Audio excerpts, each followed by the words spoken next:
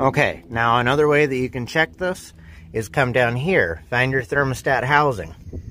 Find your thermostat sensor right here, pull the plug off. I've already ran it up here and jumped a wire in it. You can use a paper clip or just a wire that's small enough. Stick it in there and make sure you have a good connection. Go in and turn your auxiliary power on. You do not need to start the vehicle. Just turn it to the on position and your fan will kick on. So let me show you. Alright, now I've made sure that everything is reconnected right here. Now we're going to go flip the switch on the inside.